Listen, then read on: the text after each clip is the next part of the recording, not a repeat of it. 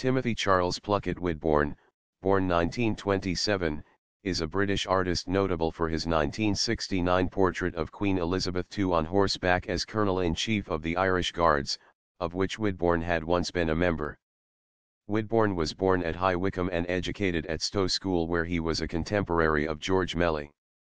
He exhibited at the Royal Academy in 1954, and in 1966 the Connoisseur described him as at the forefront of mural decorators in England.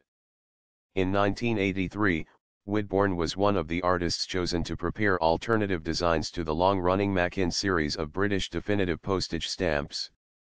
After consideration, the design was not changed, and it was subsequently decided to continue with the current design for the lifetime of the Queen.